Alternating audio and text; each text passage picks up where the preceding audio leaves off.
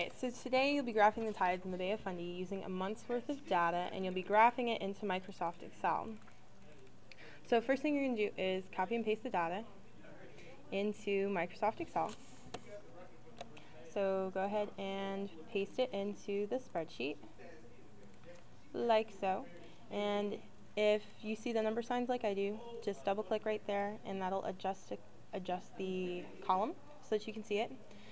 Click on an empty cell and insert a scatter plot with smooth curves like so, and you should get this blank one, and make sure that you can see your data. Right click in the blank chart and select data. Alright, so when you get this box here, you're going to add a series, and the series name is going to be high tide. The X series values are going to be your dates, so highlight only the dates, don't select the name at the top. And for your Y values, only select the numbers again, don't select the high tide. Okay? So once you have all these values, go ahead and hit OK, and your graph should look like that. Next, you're going to add another value, so another series rather. Your series name is going to be low tide.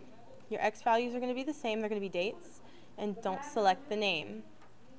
And then for Y values, do the same thing, only select the values, just like that. And then hit the OK button once you have it. Everything looks good, hit the OK button again.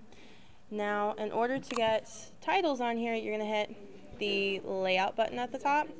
For chart title, select the one that says above charts and type in the title that you want.